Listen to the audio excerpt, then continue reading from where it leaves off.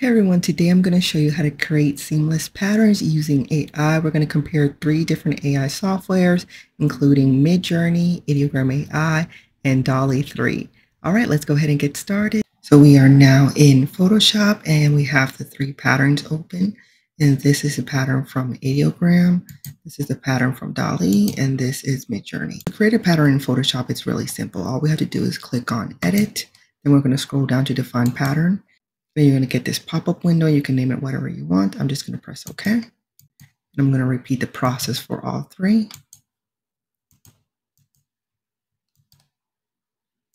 Okay, define pattern. Once we do that, we can actually close out all of the different graphics. We now have 3 empty files open and we're going to fill it with the pattern. All I have to do is click on the paint bucket tool. We're going to get a menu at the very top. It's going to say foreground or pattern. We want to make sure pattern is selected. Then you see our 3 patterns are already created here. So this is the Midjourney pattern,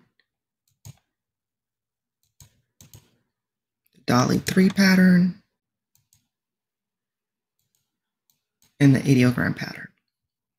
Now, at first glance, it may look like it's seamless, but it's not. We can clearly see there is a line of demarcation here. You can see that the pattern does not match up. We can scroll all the way down and see that.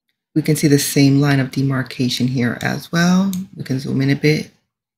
You can clearly see right here when the text is not matching up.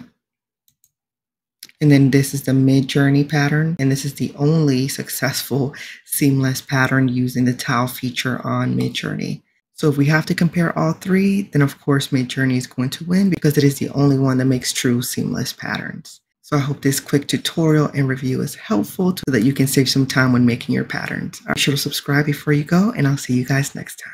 Bye-bye.